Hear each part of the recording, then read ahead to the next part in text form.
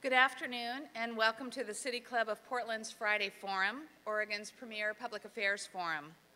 I'm Sharon Van Sickle Robbins, City Club President, and I would like to welcome you all, those of you here at the Governor Hotel, and those of you listening on OPB or KBPS radio, or watching on Portland Community Media's CityNet 30.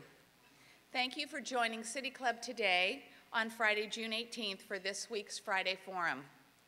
Today we will hear from Judges Ann Aiken and Michael Marcus about how thoughtful sentencing practices can reduce crime and transform offenders. But first, some announcements. In consideration of those sitting close to you and those in our radio and television audiences, I ask everyone in the room who has not already done so to please silence your cell phones. If there are any members here who have joined the club recently or who are with us here at a Friday Forum for the first time, please stand and let us welcome you.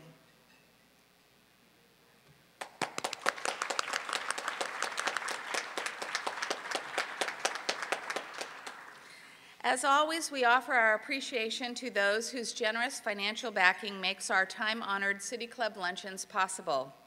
Please join me in offering an appreciative round of applause to the Don Sterling City Club Fund of the Oregon Community Foundation. We greatly appreciate your support.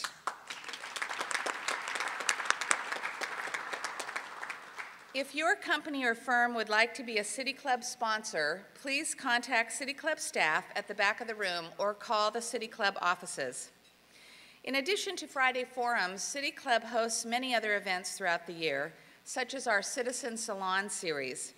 This dinner and discussion series brings together good food and great conversation, while at the same time supporting the vital mission of City Club.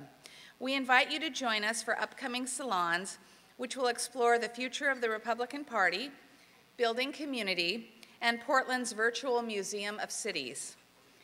At next week's Friday Forum, Governor Ted Kulongoski will release recommendations for restructuring state government to overcome a decade of deficits.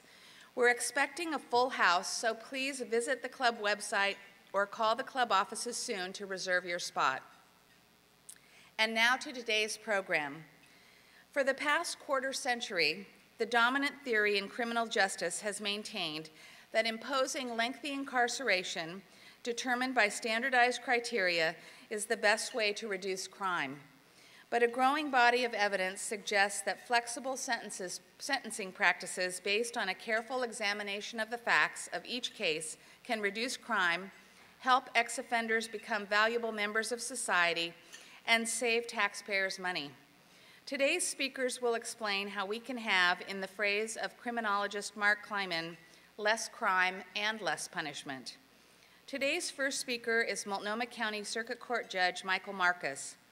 A trial judge in Multnomah County since 1990, he handles both civil and criminal cases.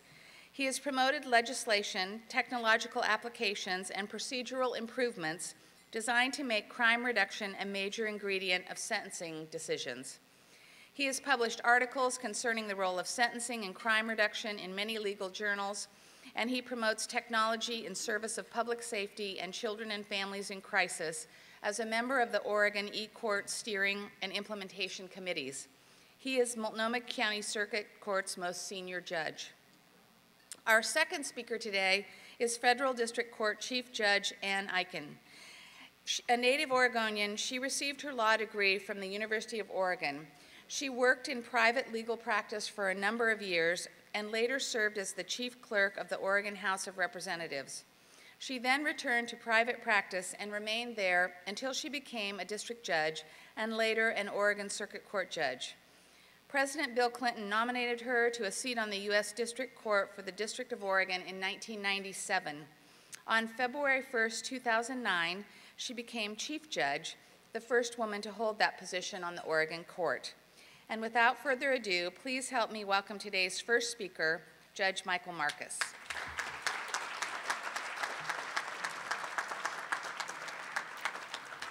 Thank you. I think the most important thing for me to convey to you is not how great things are going, but how horrible the status quo is from which we are finally emerging. The notion that crime and punishment has anything responsibly to do with crime reduction is woefully misplaced. Mainstream sentencing, by which I mean the sentencing that occurs in the great bulk of cases, 90% of the cases in which sentences are imposed, have nothing responsibly to do with reducing crime, public safety, or evidence-based decisions. The wonderful things that are going on in criminal justice have to do with collaboration with the probation departments, with evidence-based practices among partners that are either private or public producers of various kinds of treatment programs, the treatment courts, the specialty courts that have transformed the role of judge from stern administrator of sanctions to an involved human being who can play a powerful role in getting the attention of the offender to what changes are needed and to the value of success by meting out sanctions, both positive and negative, as appropriate to achieve success. The fact is that these treatment courts, these specialty courts, are generally doing a far better job when measured than standard punishment for the same crimes for the same people. But they only reach the lowest level of offenders because politically there's still this division between those who like punishment and those who do not. Most sentences are the result of plea bargains between the prosecutor and the defense attorney.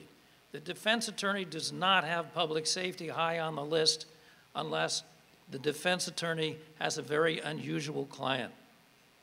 The prosecutor could be thought to have public safety high on the list, and some of them will tell you that they do, in the same way that any other faith-based system assumes that what they're after is most consistent with public safety. But it has nothing to do with anything like evidence-based, researched data to support that conclusion. The result is that most of the sentences, by far, over 90% of them, represent no responsible effort whatsoever to achieve that result, which is most likely to prevent future criminal behavior, even though our laws are full of directions that that's our job. In short, most sentencing, mainstream sentencing, ignores our constitutional and statutory obligation to reduce crime, and we tell our participants, judges and DAs, that if the sentence you got was within the legal limits, complies with the guidelines, you have accomplished all you are necessarily obligated to accomplish. You'll notice that that list does not include crime reduction. Therefore, it doesn't.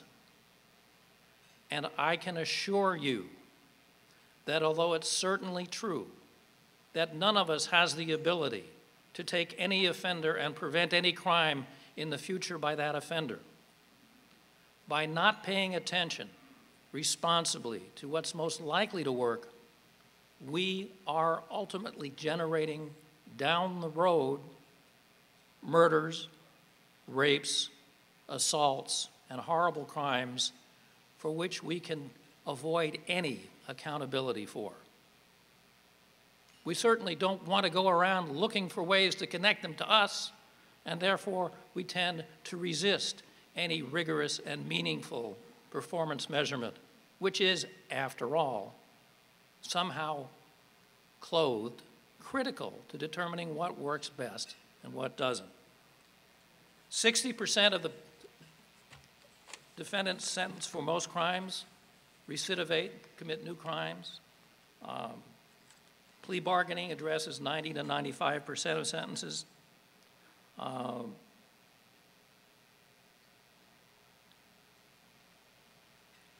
If you go around assessing the people who are in jail or prison, you'll find that 60 to 70% of them have been in jail or prison before. We've allowed just desserts to be a free pass from accountability on the part of prosecutors and judges for best efforts at crime reduction. If you've done just desserts, meaning you do what the guidelines say you should do under the circumstances or under the grid block you've agreed to, you've done all you need to do. There's a lot of hope, basis for hope, for change, for improvement. We have lots of good text in the laws that we passed over the years, under the last 2 decades, that crime reduction is the purpose. Collaboration with all those people who have been recognizing evidence-based practices around the courts, pretrial release, probation, post-prison supervision, prison curricula designers. They have wonderful connection with the best developing science, and they use it the best they can. The problem is our misallocation of correctional resources by stupid sentencing, which after all is the opposite of smart sentencing, is that we make the tools unavailable to do the best we can with them to serve public safety. We have other good signs of improvement coming our way.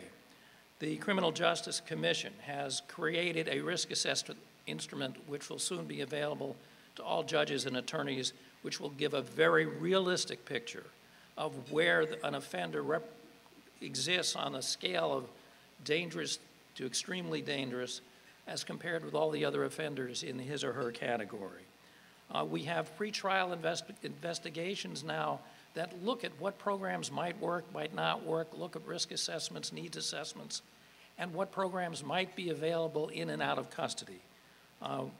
Judicial education is increasingly attending to evidence-based sentencing.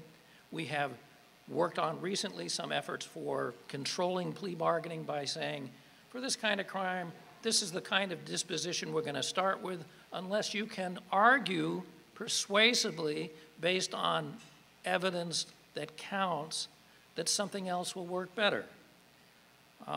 We have sentencing support tools in Multnomah County, and we are working towards building analytical tools as part of the court technology project known as eCourt, so that judges will have at their hands those devices which will help us make the best possible decision within the legal constraints to get the best result. Treatment courts in general are the best thing we've got going for changing the behavior of the bulk of offenders who most frequently repeat crime. These are people who are into property crime and drug-related. The problem, again, as I mentioned, is that we've been forced towards the less serious crimes.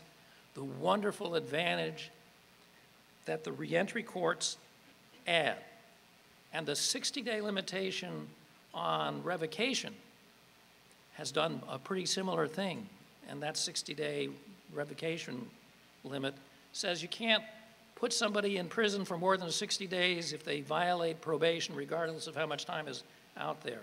All of a sudden, you have people who used to be on opposite sides coming to court with the best workable solution of which project, which conditions, which third party can help this defendant overcome the problems which are leading to criminal behavior.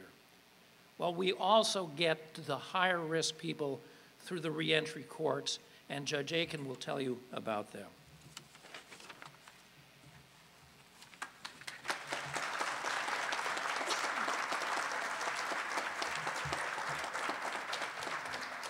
First of all, it is truly my privilege to be with my colleague, Michael Marcus. And what I want to take a minute and do is pay tribute to his work and the breadth of his knowledge of evidence-based practices and his understanding of the criminal justice system. That wasn't even the tip of the iceberg. And he has strong, strong feelings about it. And what I can tell you as the Chief Judge of the District of Oregon and someone involved in this over the last 13 years and 22 years of my career on the bench is as I go across the country and my colleagues, I could talk about Judge Gertner in Boston who teaches at Yale, come to me and say, do you know Michael Marcus? Michael Marcus writes articles that are used as the basis of this discussion point, and his feelings are strong because he has done research, and it's very hard in a very short moment to talk about what we know about what works. But I want to tell you that really what we're about as judges, and we share many of the same views of evidence-based practices, is I spend my days repairing adults and I spend my free time growing children. By growing children, that's working in early intervention programs for children of abuse and neglect, and I've done that my entire career. I continue to do that. I will do that till the day I die, because that's where we have to work. And there's a nexus between children and families and the correctional system. But I spend my day repairing adults. I'm very happy to hear Judge Marcus talk about the use of the risk assessment tool, because that risk assessment tool has now been used in the federal system and it is guiding us. So I want to talk a little differently about what I call sentencing, hope and accountability. We spend our day holding people accountable for their behavior, and then we have an obligation as a system to give people hope about their ability to make a difference. Now, what you need to know is 650,000 people come out of prison every year. And in Oregon, what was happening when we started looking at this more intensely is we were having individuals coming out on federal probation to Oregon and turning around and within 3 dirty UAs back in a federal bed, and it was costing us a fortune and still costs us an enormous amount, because essentially 2/3, 3/4 of the people in prisons, if not greater, have drug and alcohol addiction issues. And methamphetamine was destroying the fabric of this state and continues to be a scourge on what we're trying to accomplish both in the public and private sectors. So we had a summit, and we brought all the national leaders out at the Federal Bureau of Prisons, and we had a big discussion about what works. Because at that time, the way the U.S. Attorney's Office practiced, because we had sentencing guidelines, the charging decisions made by, I would point out, our U.S. Attorney here today is Dwight Holden. He's here. He's a participant. We're all together in how we look at this. Eric Suing, our Chief of Probation, is here. And I would tell you, we are looking at this from our respective vantage points in how we approach the following problem. Evidence-based practices means you actually have to use evidence. And what was happening years ago was when you sentence somebody, the guidelines made the decisions. But what changed at that summit is that when people come out of prison, the court, the judges, have the statutory obligation to manage their behavior in what we call supervised release. And therein was the opportunity, the door opening to look at what we needed to do differently, because very frankly, I don't know about how you are, but I do not like failure. I don't like seeing people who I need to serve fail, and I don't certainly want them back in the communities re-victimizing. So we took a look at evidence-based practices, and in fact, I think Eric Suing would concur that in the federal system, we did not use evidence-based practices to decide who was given a contract. We awarded contracts for services on who could deliver the services in the cheapest fashion. So we were getting what we paid for, and that wasn't very much. So when we took a look at what evidence-based practices, a lot of the writings of my colleagues and criminologists and researchers and medical providers in the mental health community, we took a look at what we could do differently, and we started reentry courts. We called them drug courts initially because our offenders had an understanding about how that might work. So we have changed in the context of just this short period of time. They've been up and running on the federal side in Oregon for 5 years. Right now, it's our 5th anniversary at the moment. And we put together the best practices, we put together a model, and we put it together as a team. So our team consists of the judge, the probation officer, who's assigned to reentry, the prosecutor assigned to reentry, the assistant U.S. attorney, the defense attorney, and then auxiliary services, including treatment providers, education providers, housing, child services, little teeny kid services, anything people might need. And we, because it's evidence-based, we set up a model, we staffed the model, and we have a comparison group. And we have been running the data, which of course in the past wasn't kept and now is kept.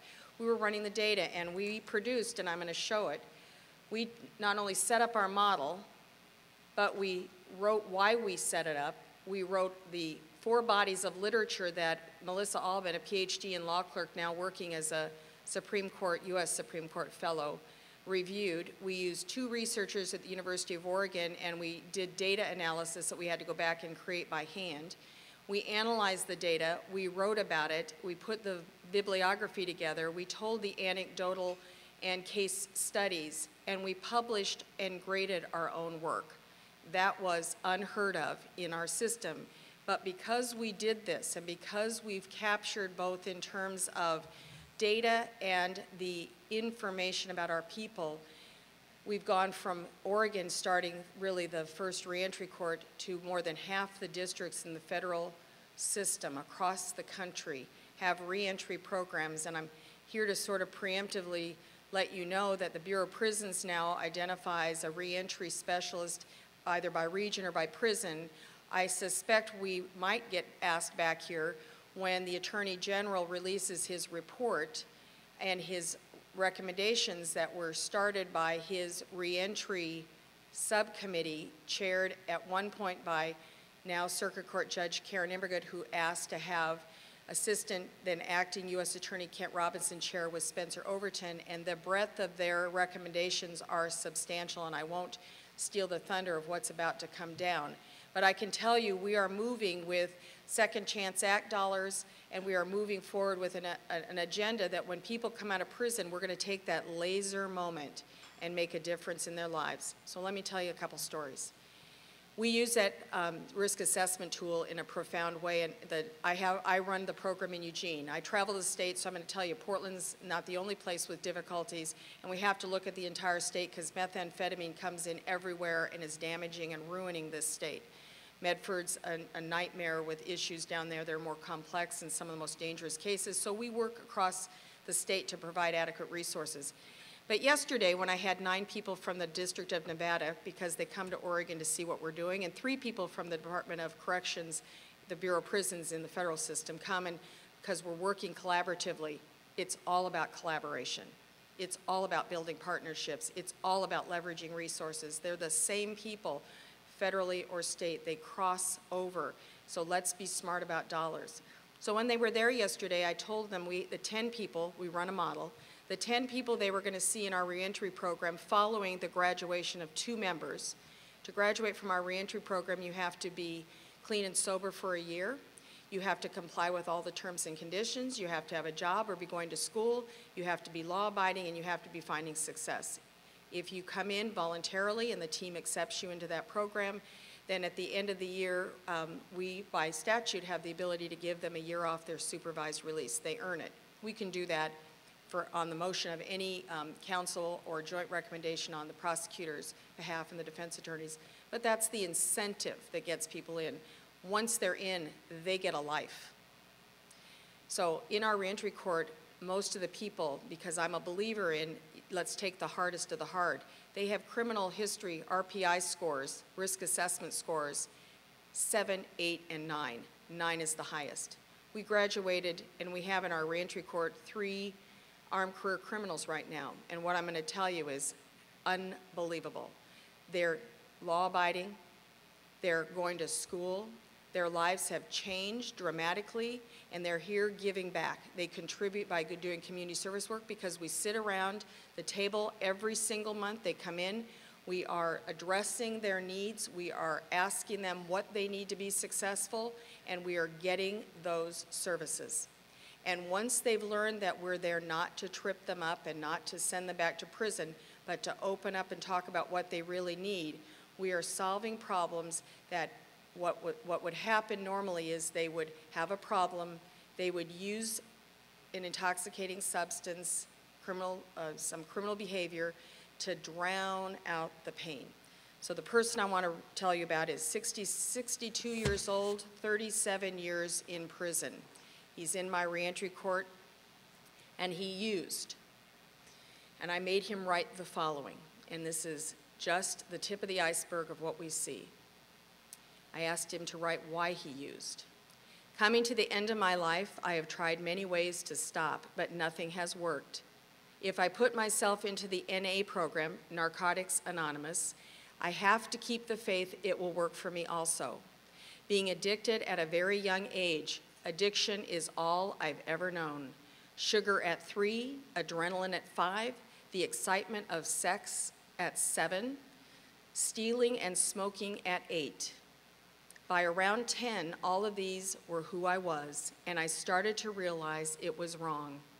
I think the guilt and shame started to build, but it was who I was. By using my addictions to distract my mind from the guilt, I could guard myself from my shame. After reaching puberty, I started to find new addictions, and after starting incarceration, I found ways to be looked up to through sports and rebellion against authority. In my 20s, I added experimenting with drugs to my life, and I found the one that took the pain away and wrapped it in a cocoon of cotton. 2.5 years ago, I found a way to put heroin behind me, but still the pain of exposing my feelings has kept me self-medicating. How to break this cycle is to deal honestly with my feelings. How to deal honestly with my feelings is what I am looking for. Will I find it before my addictions kill me? I pray I get the chance. We have story after story after story of the people coming out that make this just one of many. It's shocking to hear, but you should hear the stories. And he talks about being tied to a tree at 5 because he wasn't a learner in school. All these issues are tied back to doing a better job with children and families and dealing with the hardest of the hard in the abuse and neglect arena. But it's also working the other end of the people who are costing this state a fortune. And our data tells us the following. 2/3 of the federal people on probation across the country will probably successfully move through what I would refer to, because we don't have adequate services nor enough probation officers to do the best job, what I call a catch and release and catch system. We catch them, we hold them, we release them, then we catch them again. What we're doing is stopping that, because what we're doing is identifying the hardest of the hard. We're bringing them together. The judge is on top of those cases once a month, if not more often. So if they start to slide, we are yanking them and bringing them back into court, which will stop re-victimization, and we will address their needs. And we found, instead of taking away support, we are upping support because their behavior is a symptom. And that's what evidence-based practice is about, is identifying what's causing the behavior that is doing damage in the community and victimizing again and again and again. So what we have is a model that, when we looked at our data, and I brought it, and I could tell you most everything about everyone who's been through the program in Eugene, and then we have Judge Redden manages the reentry court in Portland, and I can tell you that of our data, of the 1/3 of the remaining people who are out coming and going back and forth and costing a fortune, because the most expensive bed is a federal prison bed. We, in the reentry court, we are succeeding with 55% result, with the hardest of the hard. These are folks who are criminal crime spree people. They just rack and ruin communities. So the nice thing about this is, when we graduated 2 of them last night, one of them, it took him failing twice at the 11th month self-destructive behavior because he was so badly abused. He's never had any success in his life. It took me the 3rd try through to stay with him to break through. And he wrote in the report, you would read it, he didn't know if he'd ever been loved or ever would love. When he graduated yesterday, he's fully employed, he's in school. I will eventually write a letter of recommendation for his completion of a degree in creative writing at the University of Oregon, because I know it's on his list of things to do. But he's, for the first time, in love and has a partner, and they're expecting a baby, so he's going to do it right, and he's going to do it carefully. He graduated, and every person, including the assistant U.S. attorney, got up and said, we never thought it was possible. And he talked about what I will tell you the judges have not been able to use of late. The most powerful thing a judge has is good power. People want to do better for adults, and they want to do better for the way in which they are seen. Shame and guilt is unbelievable. Giving back is unbelievable for them because they think they're not worthy of anything. So when they have to come back and talk to us about what they do well and where they're succeeding It is a very powerful incentive. So in the federal system, we've had only sticks and weapons. Now we're moving, because evidence-based practices talk about incentives, carrots, problem solving, deficits, and solutions.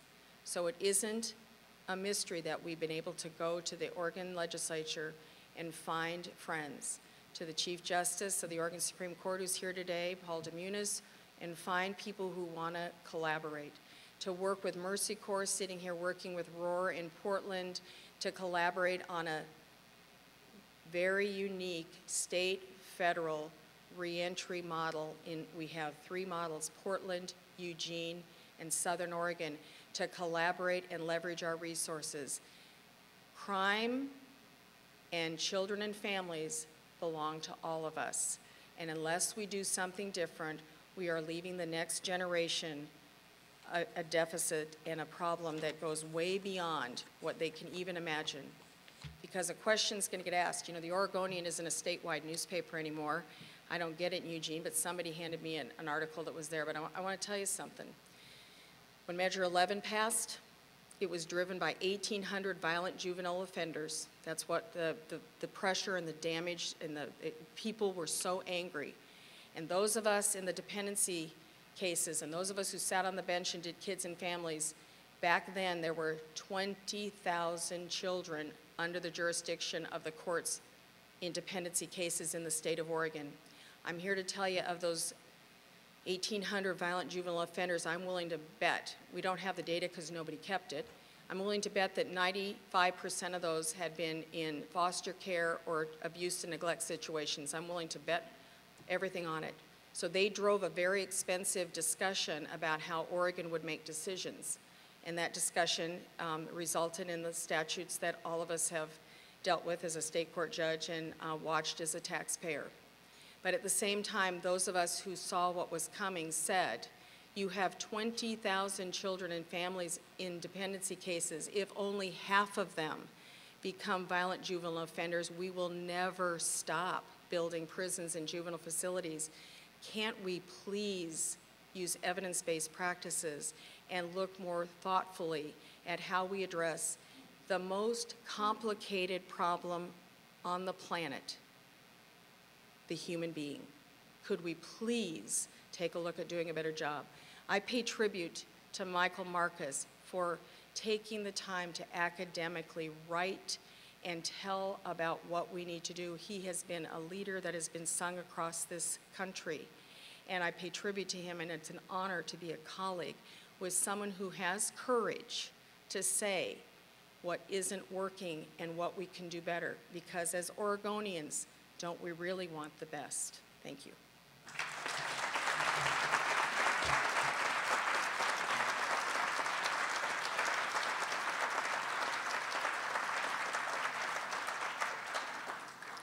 The first question for our speakers, as always, will be from our Friday Forum host. Our host today is Ted Kay. Ted is Vice President for Finance at DVS Analytics, a technology company serving the contact center marketplace. A City Club member since 1990, Ted received the City Club President's Award in 2008 and 2009. Ted? Thank you, Sharon. This is a question for Judge Marcus, but I'll invite Judge Aiken to add her thoughts. Yes, in today's Oregonian, there's an op-ed piece by Tara Lawrence, who is the Executive Director of the Oregon Anti-Crime Alliance. And she asserts, Measure 11 provides truth in sentencing, actually saves lives and protects Oregonians from the most violent of criminals and sex offenders, helps prevent future victimization, and achieves its stated goal at a cost considerably less than the predicted cost. So my question is she asking the right question? Is she posing the question correctly? And is she reaching the right answer to the question? Judge Marcus. Yes and no. The reason we have ballot measure 11 is because as a system, we have abdicated our responsibility to exercise best efforts to achieve best outcomes, and therefore haven't. In comparison with standard mainstream sentencing, ballot measure 11, for all of its faults, is a more logical, rational, and effective result. That's how bad mainstream sentencing is. What we don't know for that $100,000, I can't vouch for her figures, it's just assuming those $100,000 crimes prevented by people being locked up under ballot measure 11, we also need to worry about how many crimes occur after imprisonment because of imprisonment that would not have occurred but with a smarter approach to this offender, a better attempt to identify the source of the criminal behavior and address it in a meaningful way.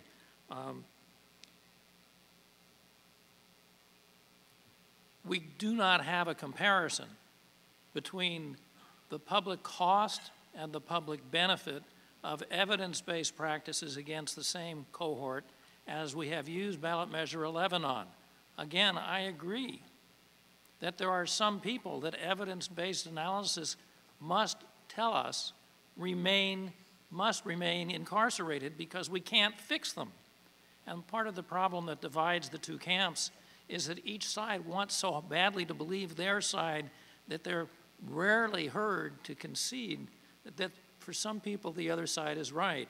Well, I've sentenced some people where I know that indefinite incarceration is the only way to achieve safety from them.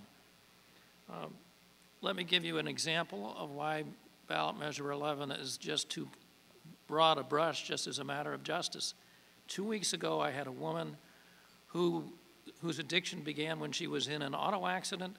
She had terrible pain and medication for the pain, and is very common. She became addicted to the pain medication. As her life developed, she became addicted to and user of illegal controlled substances. She was in treatment programs on her own. She had been free of the use of illegal controlled substances for 18 months. She was using an anti-anxiety pill that was prescribed. For some reason, she took 50 of the 60 in the bottle. When she came to, she was having what they call a reverb, which was that she was feeling so depressed that she was seriously considering suicide, and it occurred to her through her muddled thinking that the only way to save her life was to get arrested. She went out and committed the minimal robbery one that she could think of. And she was duly convicted over an interesting defense, but duly convicted. And I had no choice but to put her in prison where she will not receive treatment that she needs for 90 months. And that is among the people that the editorial referred to, and she's surely someone whose life could be put in better shape at far less expense per citizen, with far greater likelihood of success and with far less brutality. I would tell you, Speak right in. I would tell you the other worry that all of us have in this discussion is, You need to be close to the radio. I pulled out an article that I carry around because when we deal with reentry, we're dealing with many dual diagnoses. For those folks, you need to understand that's a mental health diagnosis coupled with self-medicating through controlled substances, and it's rampant. And what I have in front of me is from the Department of Corrections, a release that with the budget cuts that are expected, 6,844 or 49% of the current inmates in the 14 Oregon prisons have diagnosed mental health illnesses. And with the anticipated cuts in the budgets that are coming, I can't imagine what they're going to try to do to address a need that is so substantial and as a society should make us all incredibly uneasy that we are incarcerating the mentally ill. I want to read to you something that I think is really profound that we have, and you can go on our website at the court, www.US District Court of Oregon, .gov and go to probation and get a copy of our 150-page evaluation and review and take a look at it, because I think data is helpful, and it's not perfect because people are complicated, again. But I want to read you something, and I want you to think about it as Oregonians.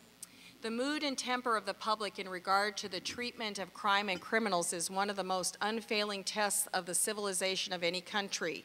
A calm and dispassionate recognition of the rights of the accused against the state, and even of convicted criminals against the state.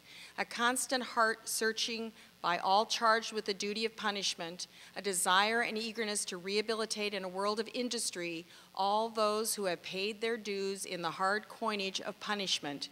Tireless efforts towards the discovery of curative and regenerating processes in an unfaltering faith that there is a treasure, if only you can find it, in the heart of every man. These are the symbols which in the treatment of crime and criminals marks and measures the stored up strength of a nation and are the signs and proof of the living virtue in it. There is a balance of what our obligations are. This was a speech given by Winston Churchill in 1910. I'm going to tell you, when the pendulum swings, we do damage to the concept that what we have is a system of accountability and hope. And the hard coinage of once people have paid their dues, they need to come back out in a thoughtful way, or they are truly not engaged and they will hurt the communities. So all of this debate really has to come to the middle ground and talk about scarce resources, evidence-based practices, how we, on the array of services, best address the individual needs, what we call individualized tailored services, and at the same time, just as Judge Marcus said, any of us who serve on the bench know there are people who we cannot fix and who need to be incarcerated. But we shouldn't be guessing. We should be doing our best work, and then we should ensure that just because of crowding, we don't make decisions that may, in the long run, re-victimize and hurt the communities.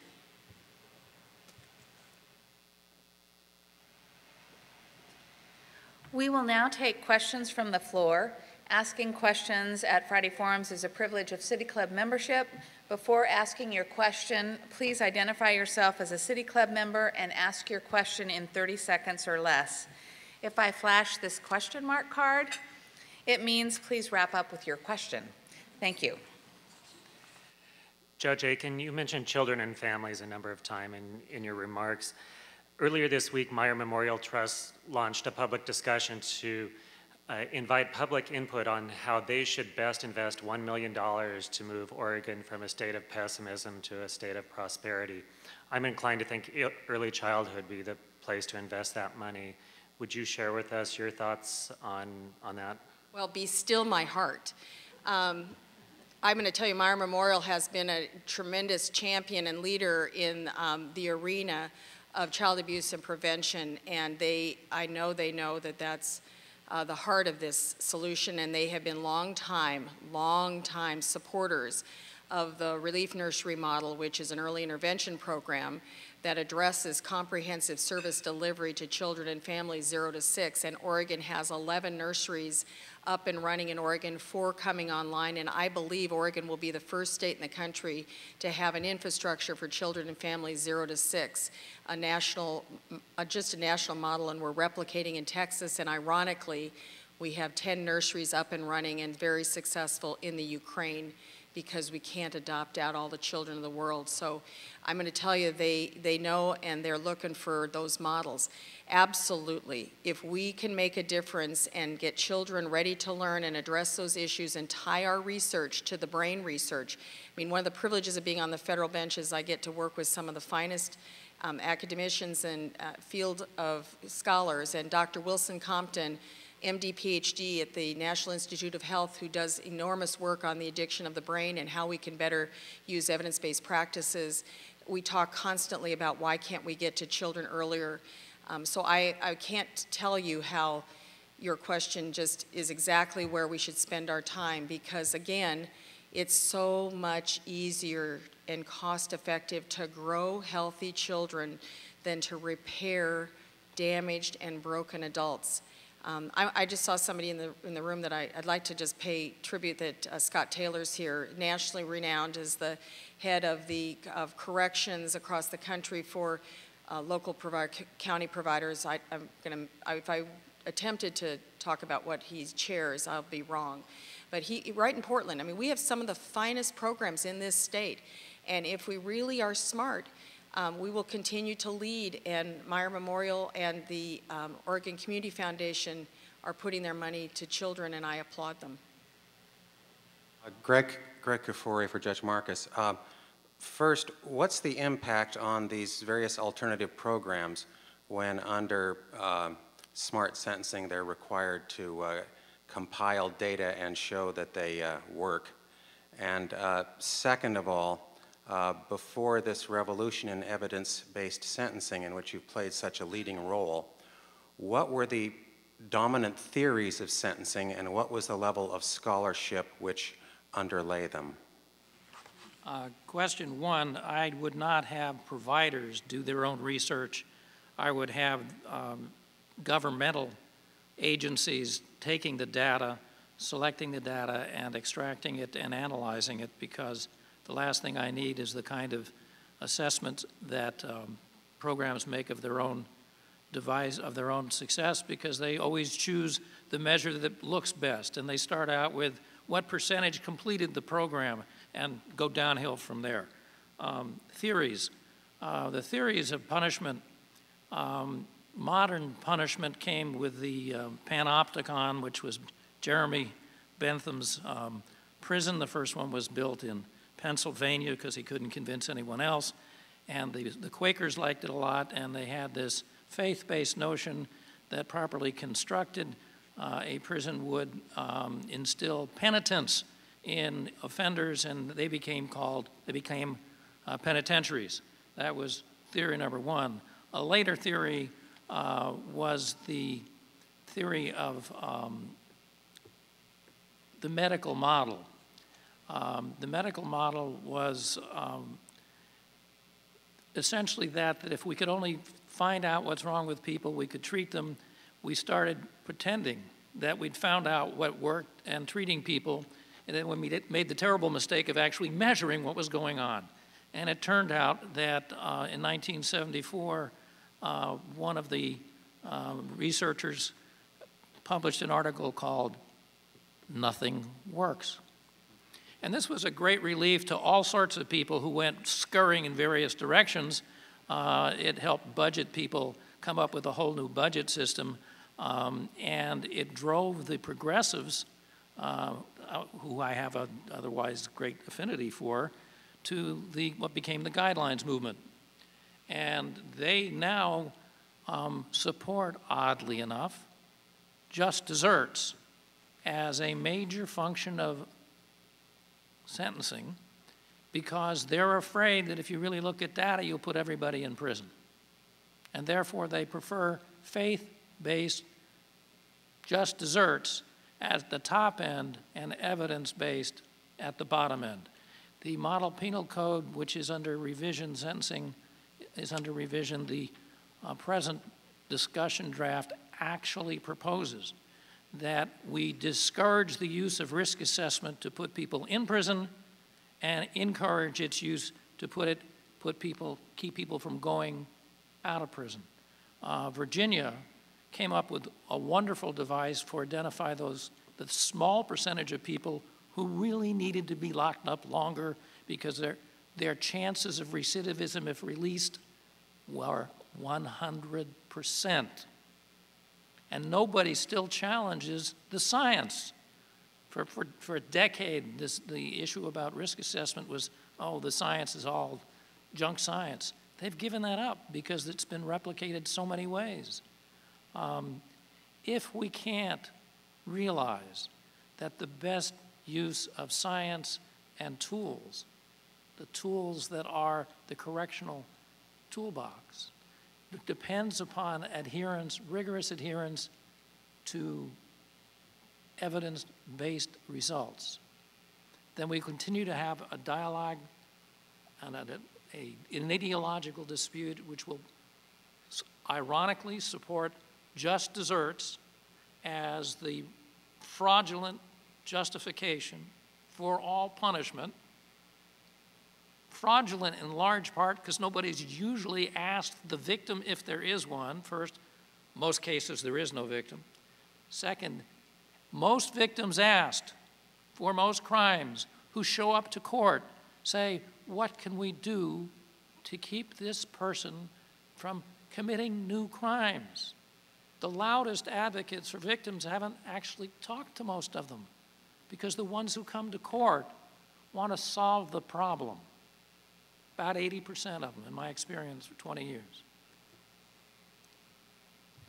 Susan Pierce, member, and in interest of full discovery, I'm a member of the City Club of Portland Research Committee looking at mental health practices in Multnomah County. So for Judge Aiken, who provides your mental health and addiction treatment? How is that integrated with, if it is, with physical health treatment? And who also provides your services in terms of social work and other resources within the community? Well, that's a big question. Thank you for asking it. One of the nicest things is that it requires a judge to get involved and understand what services are about and to rely on tremendously well trained probation staff to work in conjunction with identifying an individual tailored service delivery for that person that will make a difference. And I can tell you that we have some by contract, and our contracts now, we work very closely with trying to deal with the best people who are doing the best work, and then we go outside and we look and get research done for individual needs. One of my graduates yesterday, whose father was a chief of police in North Carolina, he has had one of the biggest grow operations and distribution of marijuana that we've seen around. Went to prison for a very long time and came out and then ran for 3 years and was picked up finally. Went into prison and came out, and what changed him was he had a 3-year-old son and a significant other. And suddenly he realized he needed to do something different. And when he came to the first reentry court, he sat down and he was new. So we went through our review of everyone, and I turned and said, do you want to tell us something about yourself? And he looked at everyone and he said, what happened while I was in prison? People actually care. No one's ever cared. I'm in. Can I please volunteer and join? Why I tell you that is he has graduated in 1 year. He did everything and more. But what the difficulty when you're coming out of prison in a starved economy where you're competing with people who are not labeled felons, you can't find work. So we've identified pro-social activities so that we can help people stay busy and look for networking until we can find them a job and they're contributing. So he was really the chief of the garden that we started adjoining the courthouse in Eugene, 2.2 acres, where we have since March 6th, have a small farm up and running, and we're having the reentry crowd work it not only to understand what it means to be part of something, to do pro-social activities with landscape students from the University of Oregon and community members that just would astound you, to build and give the food to the hungry. So you teach them those pro-social activities. But in the course of that, we found out he had a giant hernia that he could not get a job. So we were able to negotiate and help him, not do it for him, help him figure out how to get that resolved. He's a different person now. His issues are behind him. He's made peace with his chief of police dad in North Carolina. He's taking his 3-year-old son down to meet the grandparents. He's got a job. He comes and volunteers in the garden, and he serves as peer support for everyone else. And I would tell you that it's just simply understanding and knowing your community, and it's the job a judge needs to undertake to understand how to deliver the best services, because you just have to do your homework. My name is Maria Everhart, and I'm a pretty new City Club member. My question is for Judge Marcus. I see Judge Aiken's stories as sort of evidence-based release, how to help people repair after they're released. What inroads, how long of a job do we have ahead of us? How much inroad would you say evidence-based sentencing has made in courts in general outside of the treatment court or the sort of side diversions? Maybe infractions or something I can understand.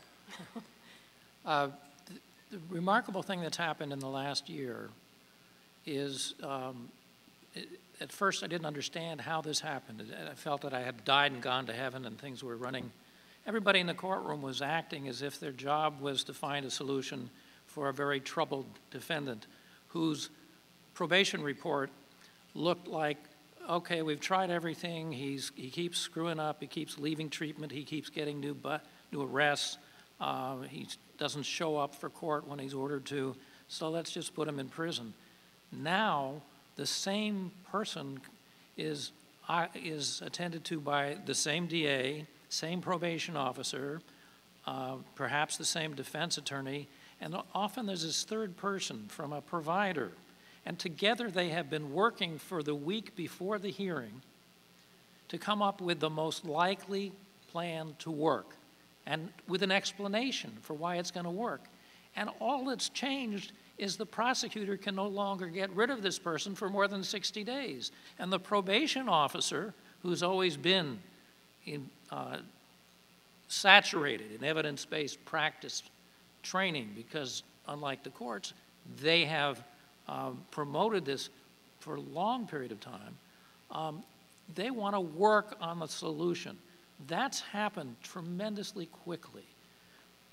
How long will it take for severe or significant progress?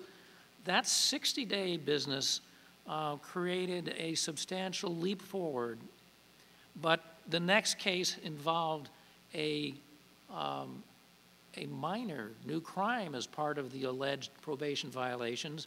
It was a minor trespass, and the whole attitude was different. Let's give up on this guy. Let's put him in prison for the 17 months that he can get under the original sentence. We have a long way to go, but the real long way we have to go, really, is at the legislative level to have enough correspondence between the lovers of ballot measure 11 and the lovers of treatment and evidence-based practices to understand that the real question is who's doing a better job of preventing victimizations and reducing public cost.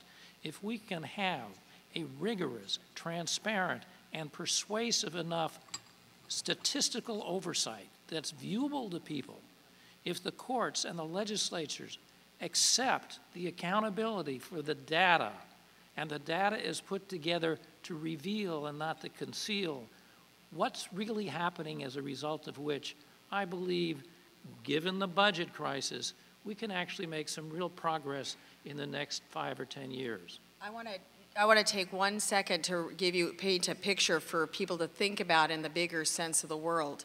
And it goes back to how I started, growing children, repairing adults. India, the talented and gifted pool of students, and China, the individual talented and gifted pool of students, individually equal all of America's children. The more we take away from schools, education, early intervention to fund a debate that's costing all of us a great deal of money without coming to the table and having a discussion, it really will be a debate that will overrun us, because other talented and gifted adults will run the global economy. It's that simple. It's a big issue that education has to be about the future. It has to be about our children. And for now, our debate has to be looked at not only with a green eye shade, but with a very broad view of the fact we're not competing with communities in Oregon. We're competing in the world, and we're not putting our resources in a way that will make us active participants in a global economy.